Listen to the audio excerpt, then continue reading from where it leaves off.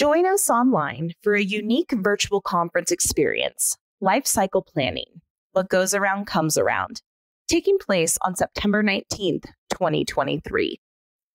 Unlike other events that primarily cater to a select few, this conference is designed to provide strategies that are applicable to a broader audience. Irrespective of age, geographical origin, or the position on the wealth spectrum, attending this event will equip you with valuable insights to immediately enhance the value you offer to clients. Register today at iwicentral.org/LCP to secure your spot. We're proud to welcome you to the Exceptional Advisor podcast series, brought to you by the Investments and Wealth Institute.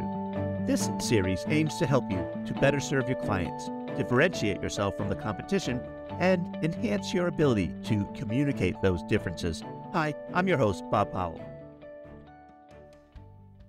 So Todd, welcome to the podcast. Hi, Bob. Thanks for having me here.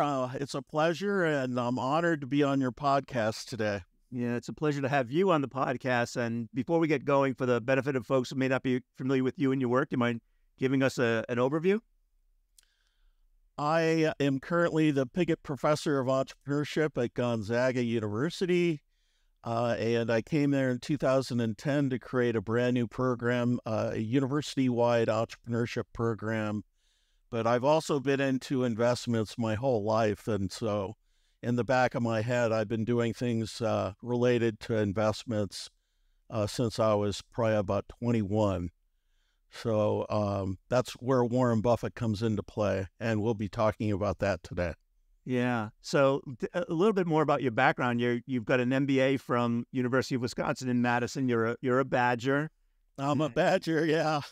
I went to Wisconsin and got an MBA there. And after I got my MBA, I went down to the Chicago Mercantile Exchange and applied for a job there because I really wanted to work in the markets. I was fascinated with the markets, and they told me that they would start me out as a runner. This is back in 1989 when there was very little technology going on, and so I would be running back and forth to the checker, and the checker would be sending the order up to the trader up in the office. So, you had that whole thing going on there. And they were only going to pay me $7 an hour. And I was paying outstate tuition at Wisconsin, and I had a lot of student loans. I just couldn't afford to do it. Even though I wanted to do it, I couldn't do it. So that's what kind of led me on to seek another avenue in my life at that time. And I ended up going on and getting a PhD, actually in entrepreneurship. There were only 2 schools that offered it at the time. And I got the PhD in entrepreneurship, and there were only 6 jobs in the country that were open because I was kind of ahead of my time. I was an entrepreneur within academia, and unfortunately, I didn't get one of the 6 jobs coming out because all the people that already had jobs were applying for those jobs, and they got those jobs.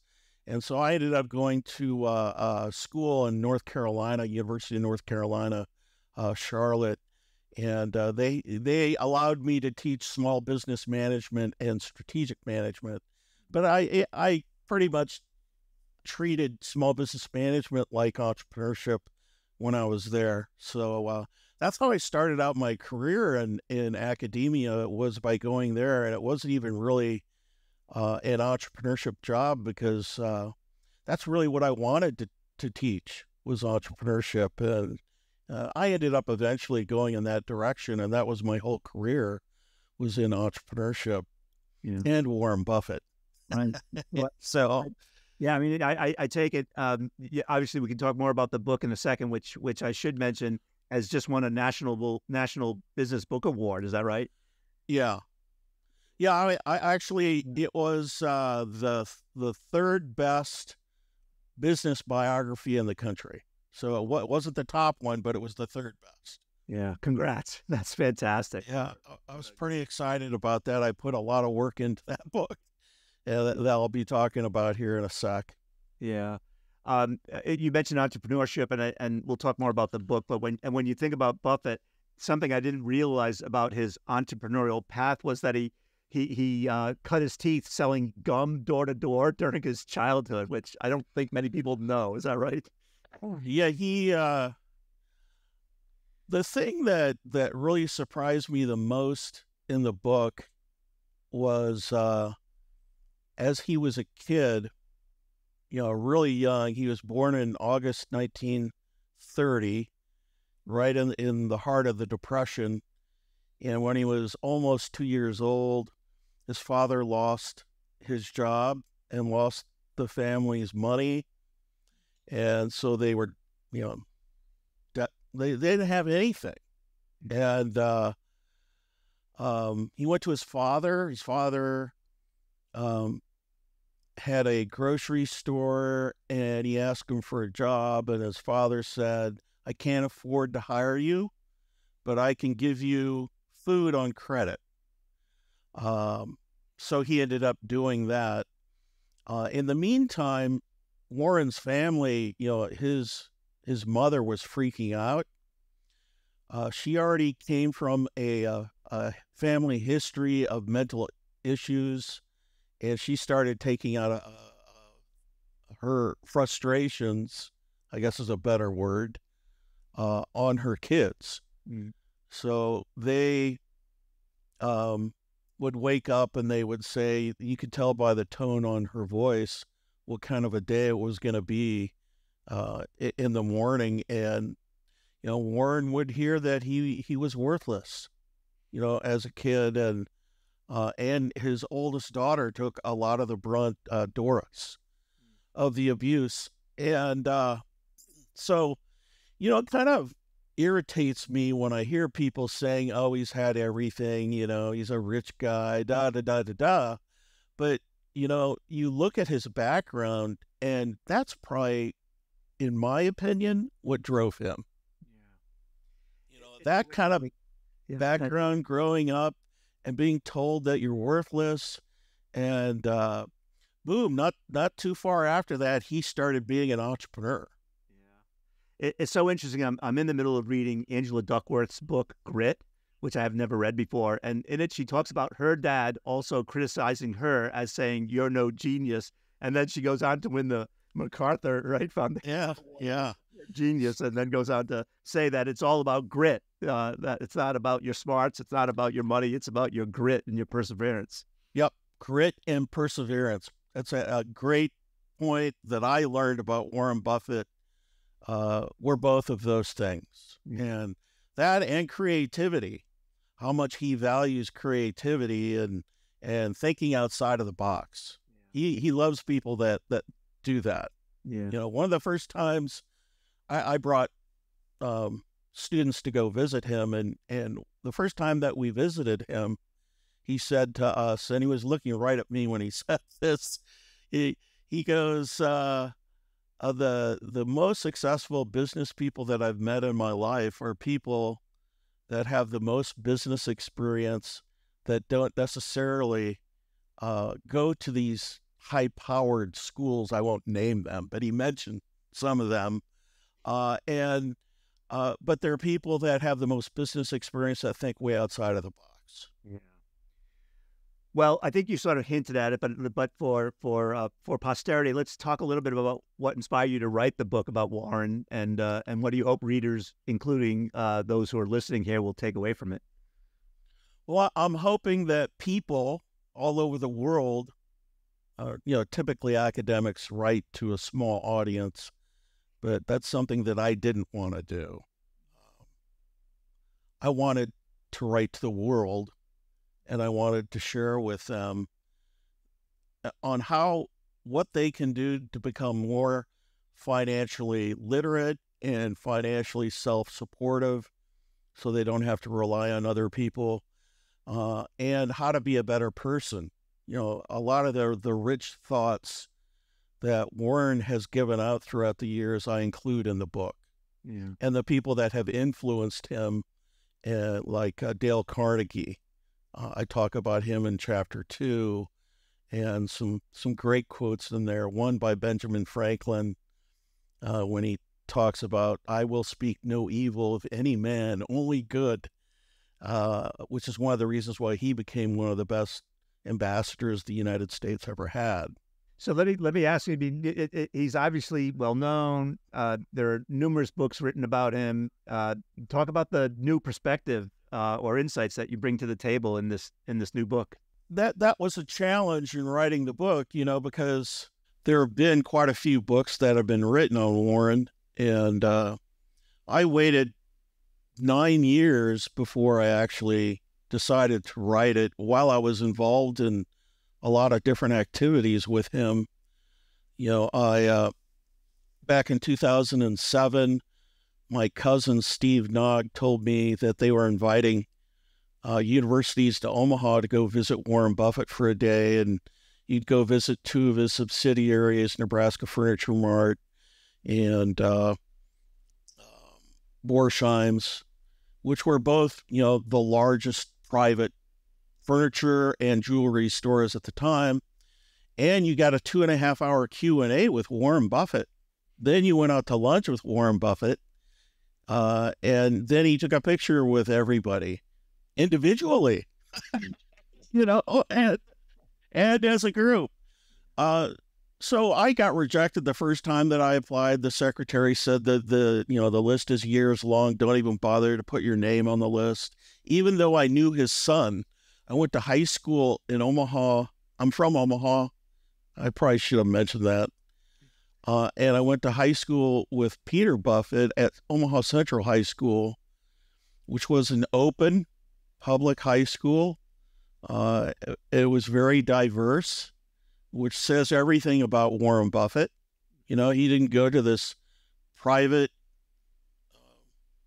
academy, with high cost and all. Warren sent his kids where everybody else was going, and Peter was great. Peter was a great kid. He's a couple years older than me, and I hung around with a couple of, guys that were older than me that were a pretty bright group, and we ate lunch every day in the cafeteria, and Peter was with us, and you would never know that his dad was Warren Buffett, because back then, that was 1976. Right. Nobody knew Warren Buffett. I mean, Warren Buffett had a lot of money. He probably had 25 mil, all right? But that's not wealthy, as they say today, right, Bob? No, not much wealthy. Right. And, but, you would never have known. I'd never heard any of my friends say anything about, hey, Peter's father's Warren Buffett. Nobody ever said that. And Pete never acted like he was anything special. And he had ripped jeans, and he wore a baseball cap, and he was into music, and he was into photography. He was on the yearbook staff. But he was just the nicest guy in the world, just a super nice guy. And that was, kind of my initial introduction to the Buffett family was via Peter Buffett. And my brother David knew Howard Buffett, or they called him Howie, and he played handball over at their house. And I interviewed Susie Buffett, who's, the oldest, for the book. Yep. So I have quotes in the book from Susie Buffett. That was kind of fun to get some background and introspective about, the Buffett family and her relationship with Warren. Yeah. So that's kind of a little bit of a background. And in 2007, I tried to get invited to go visit Warren at his corporate headquarters in Omaha, Nebraska. I got rejected. I wrote a case study on Buffett because I wanted to learn as much as I could about Warren. Over a 2-year period, I got accepted at an academic journal. And then I had this epiphany of, why don't I just send the case study to Warren? Maybe he'll invite us, because I did something outside of the box. Because that's the way my mind was working. And I thought, well, maybe there might be a possibility there. Yeah. And sure enough, 10 days later, I got a letter from him inviting me to Omaha that November, the same weekend that he bought Burlington Northern Santa Fe Railroad, and all these people were chasing him around trying to interview him. Yeah. But he didn't want to have anything to do with them because he was with the students. He cared more about Warren Buffett said that he would rather be a teacher. If he was not doing what he's doing today, he would be a teacher, or professor, whatever. Yeah. Well, he himself had a pretty good teacher, if memory serves. Yeah. Well, his father was. He'll tell you his father was the best teacher. Yeah. Oh, really? Not. I mean, Benjamin Graham was great, but if in his office the only picture on the wall is his father's picture, but he did name his kid Howard Graham Buffett after Benjamin Graham, his middle name.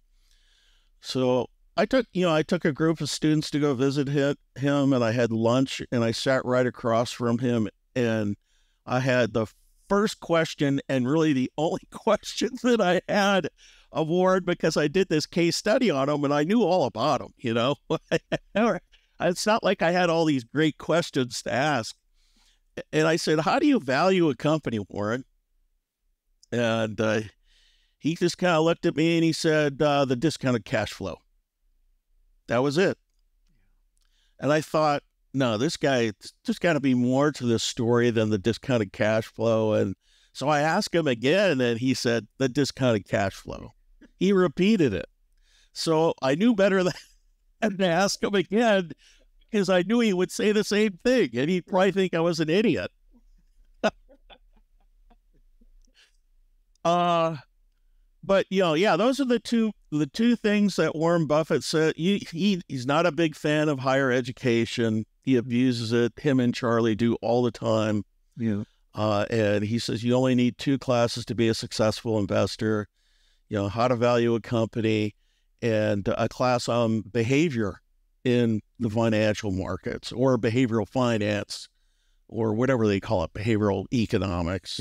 All of the above, yeah. So actually, what more about that? I mean, you have a whole chapter on behavioral biases, and I guess what can we learn from how Warren applies behavioral bias, or how he looks at behavioral finance or economics and applies it to his investing, and what we can learn from that?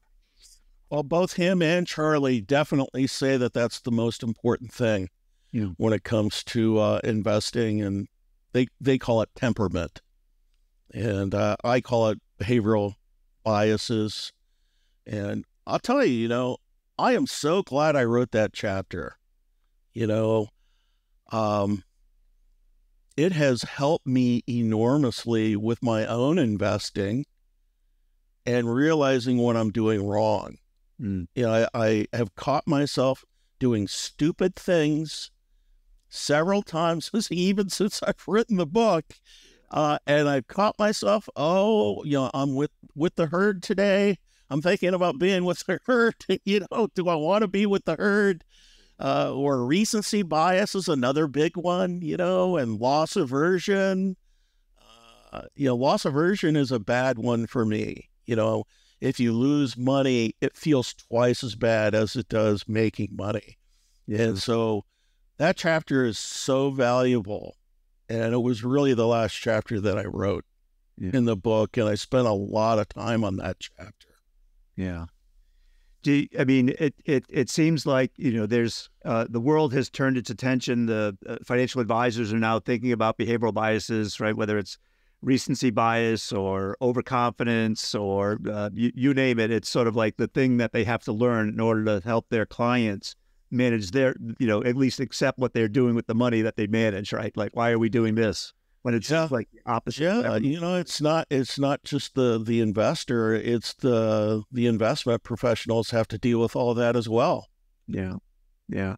How do you think it is that when you think about, obviously loss aversion, Daniel Kahneman, Tversky, how is it that Warren, with the size of the portfolio that they manage, him and Charlie at all, that when they deal with losses, that how do they deal with loss aversion?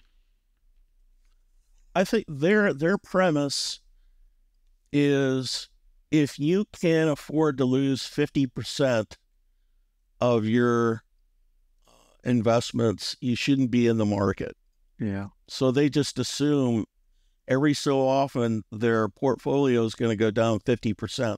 It's gone down 3 times 50% since they've formed Berkshire Hathaway. I think, what has that been? A little bit over 50 years, I think. Yeah. 52 years. Yeah. So they just assume that, and they're in it for the long term. And, they'll probably buy when it's down. Yeah. And stay within their circle of competence. Yeah. Buy, that would be a good time related to margin of safety that they talk about all the time, right? Yeah. Yeah. And do you think they have the advantage, Todd? Like, for instance, with an advisor who's managing a client's portfolio, ultimately it's not an endowment. They have to at some point draw down the portfolio. And in the case of Berkshire Hathaway, it's more like an endowment where there is no drawdown to come from this portfolio, and that's a luxury that they have in some ways.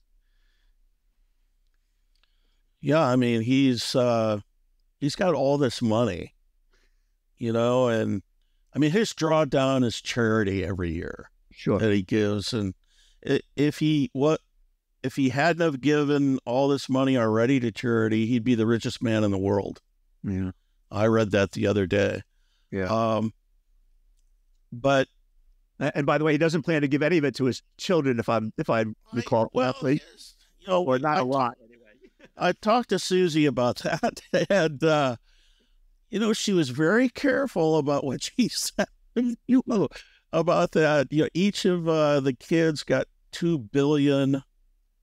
I think it was 10 years or so ago, and they started their own foundation. Yeah. And they all focus on, Peter is really into women's issues, and abuse of women and things of that nature. He's got a whole list of things that he's into, and Howard's into farming. Yeah. So he goes to Africa, and Susie's into education, a lot of it. But they're probably not going to get much, I wouldn't think. And I believe, I haven't heard anybody say this, and I haven't read it anywhere, that Warren is managing their money in these. Oh, it would make sense, right? Sure. Yeah. Yeah. I mean, who else is going to manage the money? Why not have the best investor in the world Why not manage your foundation money? Yeah. But so it's a lot easier not to have this behavioral bias, the laws of aversion, when you've got $100 billion hanging around, right? Yeah. And you don't have to worry about retirement. I'm going to retire in 5 years. I can't lose any money. Right. So you've got that issue going on inside your head. Well, Warren doesn't have to worry about that, but the common person does. Right. Right. It's a little more significant. Yeah. Hell. Talk about, obviously you mentioned discounted cash flows, and one of the key themes of his investing career has been about the importance of value investing. Can you explain what that means and how he applies that strategy? Is it solely because of discounted cash flows, or is it other things as well? Well, I'll be honest with you. I don't think anybody knows exactly what he does. Because when you look at the market, and the market's down a 1%, he'll be sometimes even up. So I don't think we really know exactly what he's up to, and I know that he uses some options. And I haven't read very much about that. I know there was a really long paper that talked a little bit about that. But in general, I would say he does use the DCF. He's looking for a margin of safety. He stays within a circle of competence. He's not into. He diversifies in the sense that he has 62 separate private companies that he owns. But when it comes to a stock portfolio, Apple is over 40% of that. And the top 4 investments are 70% of that investment portfolio. So he's not a big fan of diversification in his stock portfolio. I would say overall, yes, because he has 62 private companies. Okay. Yeah. But when you own Coke and Burlington and Ameriprise, or on and on and on, right? Or American Express, et cetera. I mean, you have to have large enough companies to commit large enough sums so you're not moving the market every time you're buying and selling, right? And what's cool about Warren is that he's already done his work on these companies. He knows they're good companies. And when the market goes down, he can put more money to work in them, right? Yeah. I know he just did that with Bank of America. He put some money to work with them again. Yeah. Because they haven't been doing that great lately. Yeah. Talk a little bit, if you don't mind. He's incredibly successful, but he's also very humble. He's known for his humility, his personal values. If memory serves, he's still living in the same house that he's been in for decades now. And maybe talk about the traits that have influenced this philosophy and decision making. It's I want to inherit his residence when he passes on. That's and convert it into a Buffett museum. It's funny because I've been giving some presentations. I was at the last shareholder meeting, and I gave 3 presentations at it.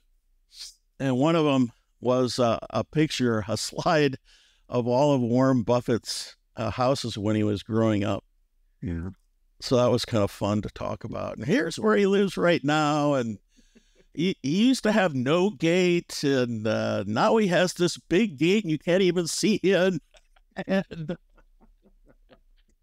even in Omaha, and that was one of the reasons why he wanted to go to Omaha, is he wanted to get away from all the noise. And he liked Omaha. His family was in Omaha. It's a great place to grow up if you have a family. The values of Omaha, Midwestern, wholesome, Midwestern values, honest, all that stuff. And you wouldn't know it by talking to Warren Buffett that he was, what is he now, the 8th richest man in the world or something like that. It doesn't really matter, when you get up that high. He's like your grandfather. He's just a humble guy. He doesn't talk over your head, which is something that I wanted to do in my book. I didn't want to talk over people's heads. There might be one chapter where it's a little bit over the non-financial people's head, but everybody else, it's not an easy read, but it's a good read, good biography / investment / how to be a better person book. But yeah, Warren is, I have a chapter on his mistakes. Yeah. In the book.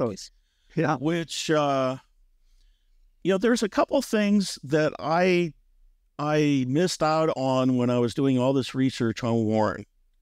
One was, the valuation thing. Okay, everybody uses like computers today to do their valuation work and all that other stuff. Well, I'm kind of old school, and I wanted to know how to figure out the valuation of a real world example, because I never saw it in any Warren Buffett book. How do you do it? Show me how to do it. Don't just talk in all these words. Yeah. I want to know how to do it. And nobody did that in any of these books. So I did it.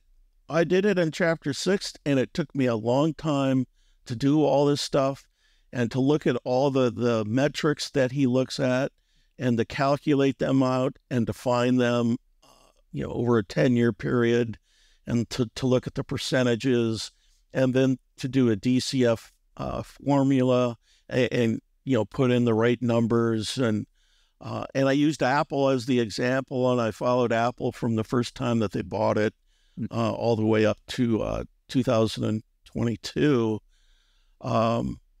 So that was one thing that I was really, really happy with that I did in the book. And usually my friends that are non-financial just kind of, they start reading that chapter because they know it's going to be tough the second time around. the other thing is I never really saw too much about his mistakes. Yeah. And Warren talks about his mistakes. He'll come out, at the start of the Berkshire meeting. I've been to like 12 or 13 of the last meetings, and he'll start them out by saying, "I'm sorry, I made a mistake this year. This is what I did wrong," and he'll tell you about it. So I just decided, hey, I'm going to look at all of his major mistakes, and I'm going to put them in the chapter, and I'm going to use the behavioral bias chapter and try and figure out, why did Warren make that mistake? What bias caused him to make that mistake? And then hopefully we can, as readers, investors, learn from his mistakes. Yeah. Can you give me an example of one of his biggest mistakes that sort of is top of mind for you? Well, his biggest mistake, he'll tell you, was buying Berkshire Hathaway. And it was an emotional mistake because his father died 5 days before he actually purchased the company, and the CEO agreed to sell his shares in the company and at a certain price, and then the CEO sent his letter to Warren at 0.125 cents less than what he mentioned to Warren, and it really made Warren furious that this guy lied to him. Yeah. And he ended up buying the whole company because of that.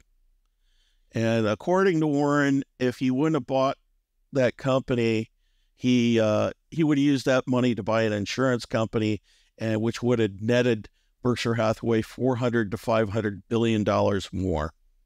So that was his biggest mistake. But there's mistakes of omission as well. That his biggest mistake, the textile company in New Bedford, Massachusetts, is now, becomes the name of the company that is now. Exactly. And I've talked to people about that. They go, well, why does he keep the name Berkshire Hathaway?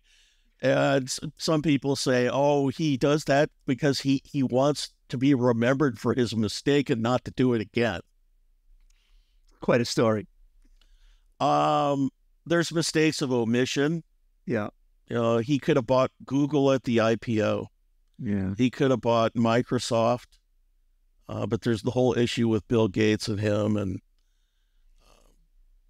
that's another huge about that. That's another, maybe a topic for another podcast. But actually, let me just ask, because I think it speaks to his Midwestern values that in the wake of Bill Gates' admission of and divorce and et cetera, that it seemed like their friendship frayed a bit after Bill Gates' peccadillos were exposed.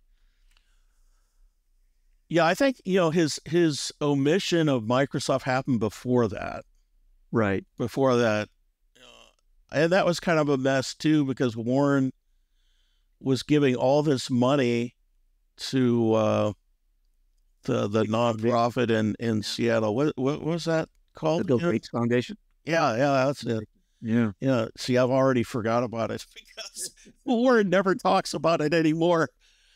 But he was giving all of his money to the Bill Gates Foundation. Then Bill dropped off of being on the board, and I think Warren was on the board, and he dropped off of being on the board. And he's still giving a lot of money to them. Yeah. But I wouldn't be surprised if he gave money to somebody else after he passed away. It really wouldn't surprise me at all. Yeah. When you think about his philanthropy, besides Gates, are there other sort of philanthropic ventures that he's involved in that people ought to know about and gives us insight into? Yeah, there's Girls Inc. Yeah. I gave a talk at the shareholder meeting with the head of Girls Inc. With a bunch of people from China. Yeah. That was interesting. And there's another one that's in San Francisco that he gives to the poor. And the name of that, I can't remember right offhand. But there's another one that's in downtown San Francisco. He's been giving money to them forever. and I don't think he's doing the lunches anymore. He was getting all this money from these lunches and giving it to charity as well. At Smith and Wolinski's in New York City, they'd have lunch with him, and that's actually how he got Ted and Todd, his co-CIOs, both did a lunch with him at Smith and Wolinski's. Yeah. But he's doing that. Pretty much he's just giving a certain amount away to the Bill Gates Foundation every year, and Charlie has his own deal that's going on. Warren also has the giving pledge. That's it. The giving pledge, which is, people that are really wealthy will give half their money when they die. Yeah. And I actually have a friend of mine who's a Chinese American who is looking at having some Chinese people join that, which is kind of interesting. And it would be nice to see China and the U.S. become a little bit more closer. And Warren and Charlie talk about that all the time. Yeah. That there's no need for us for the tit-tat. The world would be a much better place if we got along. Yeah. You mentioned Charlie. Warren, obviously, you mentioned his age a bit ago, kind of. And they've named a successor. Any thoughts about that and what that looks like? Yeah, I think he should do a really good job. Charlie and they talked about it at the meeting this year, and they said, I can't believe they said it in front of the guy, that you'd really have to be kind of an idiot to screw up what we've built. That's basically what they said. And so, related to, which brings me around to what's going to happen to the stock price when Warren dies. Yeah. Charlie, I'm not as concerned about, because I think Warren is really the person that you have to worry about when he passes away. And so I think the stock price will dive a little bit, but I think it'll come back because they've got that thing. They've figured this out. They've been working on this issue for over 100 years between them to figure out the problem. And I think they've got the right guy in place. They've got a lot of smart people there. And I think in the long term, it should be an okay investment. I don't know about it beating the S&P, but time will tell, right? Yeah. So if you think about like the most important lesson that investors can learn from his career, and by reading your book, is there one or a couple things that sort of stick out besides discounted cash flow? Yeah. I would say on a personal level,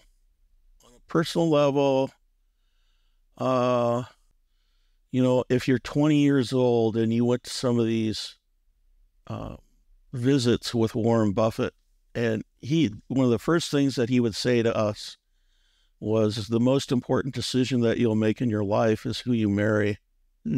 So, I wish I would have known that when I was 20 years old. And so for your young listeners out there, that will help them. Yeah. And just for point of reference, he's been married to the same woman forever, right? No, he's on his second wife. Okay. His first wife died. Yeah. But yeah. And I like that one. I like let's see. There's another one that I like. Oh, I know what it is. And I say this to my students every semester several times. Hang around with people that love you and care about you, that want you to be successful. And it's easy to get caught up with people that don't respect you or demean you or make fun of you, if you don't have the right mind. Yeah. You don't need that. And you deserve better. So, but he calls it surround yourself with people that are better than you. That's what he calls it. But I call it something else. Yeah. And Warren talks about the importance and the most powerful thing in the world is unconditional love. Mm. And he says, if you've got a couple people that love you unconditionally, you're a very lucky person. Yeah. But, professionally, a lot of the things that I said before is, hold for the long term, margin of safety, circle of competence. Those are the main tenets, I think, of the Warren Buffett philosophy. Yeah. Would you add in brand equity into that discussion? Oh, definitely. Yeah. Yeah, and what he looks for, the specifics, and the management team and how they're compensated and how do they treat their shareholders and how do they reinvest their money. Yeah. What do you think is a common misconception about Warren that people you've had lunch with him now 3 times, you've researched him for this book, et cetera, et cetera. Are there some misconceptions and people just sort of get wrong about Warren? Yeah, that's funny that you asked that, Bob, because that was one of the questions that I asked Susie. I had a whole list of questions I asked her, and she said, the thing that people don't understand about my father is how much he cares about people, how much he cares about human rights, about women's rights, the disadvantaged people. And she said, this was interesting. She said that at the dinner table growing up, there was always a disadvantaged person sitting at dinner with them at the table because, another person that influenced his life significantly was his first wife, Susie, and she was really into helping other people. And so she would always have, a disadvantaged person sitting at the dinner table. And Susie's, it was, for a kid to have that's quite amazing to experience that. Think about it. If you were a kid and you had that, being exposed to that growing up, but people don't understand that because, they didn't talk to Susie Buffett. Yeah. And Susie, and I talked about that a little bit in the book. Yeah. You talk about this human side of Warren. I think sometimes people also wonder about his politics and at times what might seem contrary to what a businessman might want. If memory serves, I think he's has never really come out against a wealth tax, if I'm not mistaken, or other things that might be sort of like what you might think a investor businessman would want or not want. Yes, and he probably could move a lot of his stuff offshore and not have to worry about taxes, right? But he doesn't. He brags about paying taxes. This is how much I paid. Yeah. And if it's lower than his secretary, he'll be mad about it. Right. He'll say, "You guys are screwing up." Yeah. So that's the thing that I like about Buffett is one of the things that I love about Buffett is that he's going to be open and honest with you about what's going on. And like, if there's a catastrophe going on, like the Great Recession, he was the guy that I wanted to listen to. Yeah. During the COVID. I was trying to come up with the word. Sorry. COVID crisis. Yeah. He came on and I made sure I hit the record button when Warren Buffett was on, and I could go back and I could listen to what he said over and over again. Don't do anything. Don't do anything. That's what he told us to do. And sure enough, he was right. Yeah. So he's often right on these things. Yeah. Well, he's had the benefit. I once interviewed a gentleman who was a working stockbroker during the 29 crash and still a working stockbroker during the 87 crash. Wow.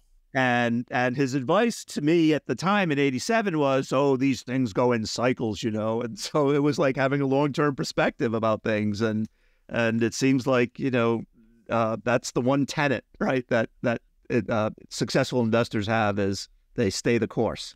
But it's easier said than done. right, Bob? Yeah. You know, we can sit here and we can talk about it, but, you know, if you're 2 or 3 years away from retirement and your portfolio just went down 25%, what are you going to do? If you're like most average human beings, not Warren Buffett, you panic. Right? Yeah, exactly. So I guess what I'm trying to say is that there's probably a different answer depending on each person's situation, right? Yeah. Yeah.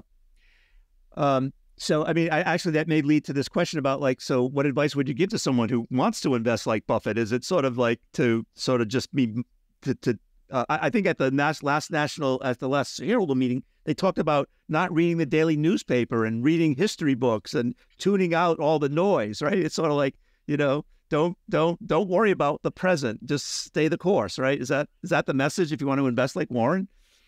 You know, I think I listened to a interview with Howard Marks about 2 or 3 weeks ago, and he was talking about Warren Buffett and his success. And he said, you know, one of the things that Warren does really well versus everybody else is he ignores what's not important.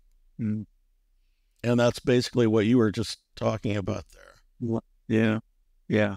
So this brings me to this question about the biggest challenges facing investors today. I think about a shrinking public market, right? Fewer publicly traded companies than ever before. The rise of ETFs, both passive and active. The rise of ESG, the rise of cryptocurrency. We're dealing with a world that didn't exist when Warren Buffett was first being, taught how to invest by the great masters of value investing. What are these challenges? What do you see as the challenges that investors are facing today? Well, in a way, you're kind of talking about active versus passive investing, right? Yeah. I'll speak for Warren Buffett based on what you just said. If you're not willing to put the work in to be a full-time investor every day, then you should be a passive investor. And he said this, I think, for the first time at a shareholder meeting about 7 or 8 years ago, puts 90% of your money in the SPY, the S&P 500, and 10% in a short-term bond. He didn't talk about that like the first 5 or 6 shareholder meetings I went to. I don't know why all of a sudden he came up and started talking about that, but he did. Yeah. And so that's what I would tell, investors, or, give your money to a financial planner who will help you. And I know my wife, I got married later in life, and I said, I don't want to manage your money to my wife, because I know that would, if I screwed up, our marriage would be over. And I am by no means an expert in investing, and I know that, and I'm realistic about that. So we searched for a financial planner. We got one who's really good, and his costs are not very high. It's only like 0.5%, which is pretty good. Yeah. And he's a good guy. I trust him. Yeah. We both trust him. And we meet with him a couple times every year. I would recommend to your financial planners to, be open and be honest with your clients, be proactive and set up appointments with them, and let your clients know where they stand. And, that's coming from a real world perspective, from my perspective in dealing with financial planners. Yeah.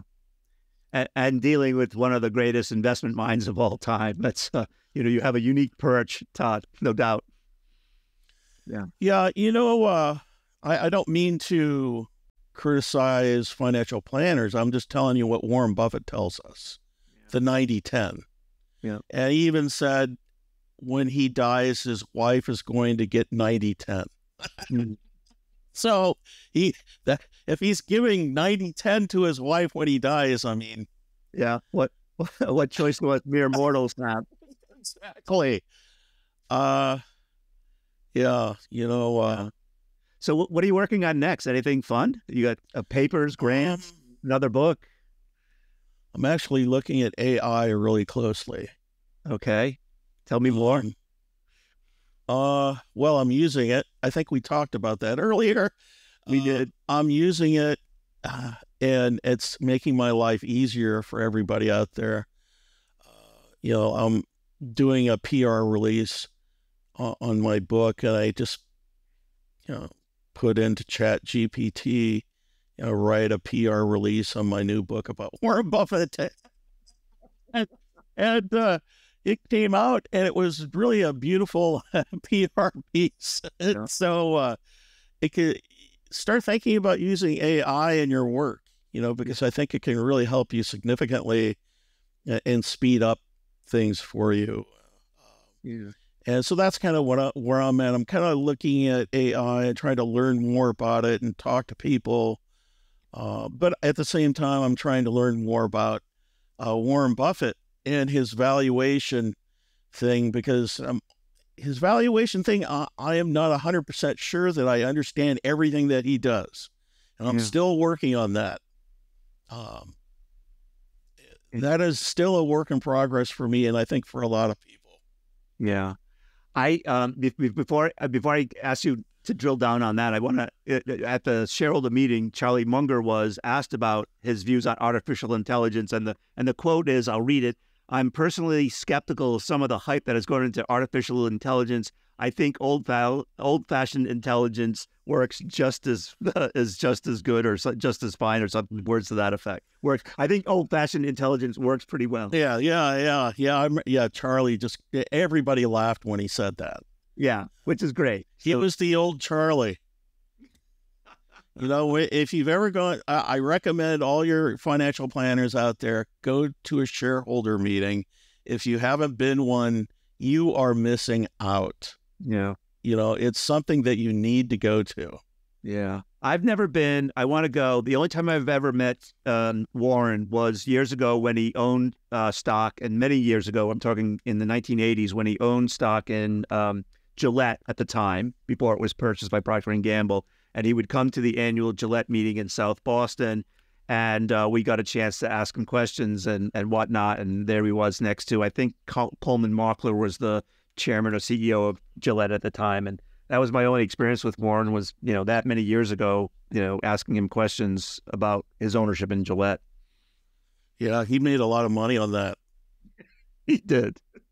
Yeah, I'm actually surprised that he sold it. Yeah. Because they have such a huge market share. Yeah. Well, no one's shaving anymore, so there is. Maybe that's why he did it.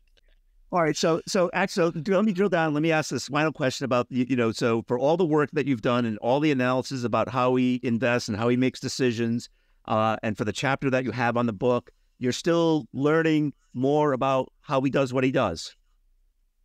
Yeah, I'm not 100% convinced that I know exactly what he does. I haven't met anybody that does. Maybe his inside circle knows, a couple people, but I'm not convinced that I know the whole story and how he hedges himself. Like today, I'll give you an example. The market was down like 0.5%, and he was up 0.2%. Mm. So, it makes me think, why don't I own more Berkshire Hathaway? Right. Well, right. There is that school of thought that says, why should I own the SPY when I can own, right, BRK kind of thing? There was an argument 2 years ago between Warren. It wasn't an argument, but a discussion. Should I own SPY or should I own Berkshire? Between the two.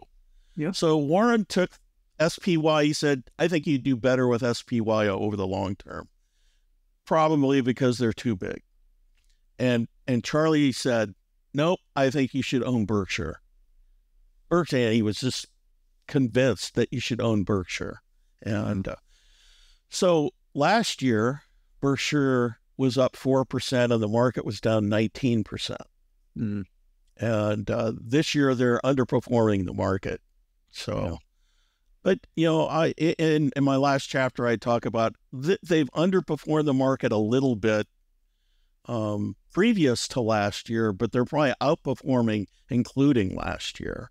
Yeah. So I still think, it's, I can't, I probably shouldn't say, whether to buy it or not, but just look at his track record. Yeah. Yeah. All right. We're almost, we've almost talked for 60 minutes. Is there anything that we haven't touched upon that you think you ought to mention, or anything that just bears re-emphasizing before we wrap up? Not that I can think of. I just, I wish everybody the best of luck, and feel free to contact me if you need anything, have any questions, or and I want to thank Bob for inviting me onto the show. It's been nice getting to know you, and nice being on the show. And I think you're doing a service to everybody out there. Thanks, Bob. Thank you, Todd. And I highly recommend that everyone go on to their whatever bookseller of choice and buy your latest book, because I think there's lots to learn there for our audience, and for not only for the FAs who are listening, but for their clients as well. So, Todd, thank you so much. Appreciate it. All right.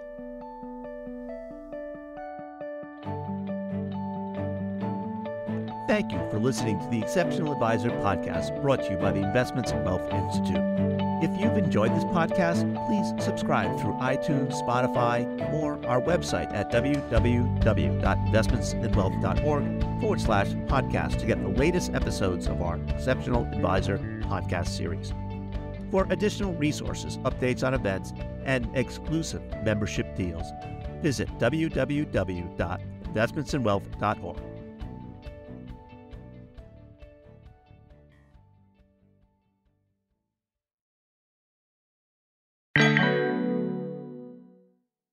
Join us online for a unique virtual conference experience, Life Cycle Planning. What goes around comes around, taking place on September 19th, 2023. Unlike other events that primarily cater to a select few, this conference is designed to provide strategies that are applicable to a broader audience. Irrespective of age, geographical origin, or the position on the wealth spectrum, attending this event will equip you with valuable insights to immediately enhance the value you offer to clients. Furthermore, we are proud to announce that a percentage of the proceeds generated from sponsorships and registrations will be dedicated to the Investments and Wealth Foundation Scholarship Program. This program empowers women, diverse professionals, and future leaders to advance their careers and make a meaningful contribution to our field. Don't miss out on this opportunity. Register today at iwicentral.org/LCP to secure your spot.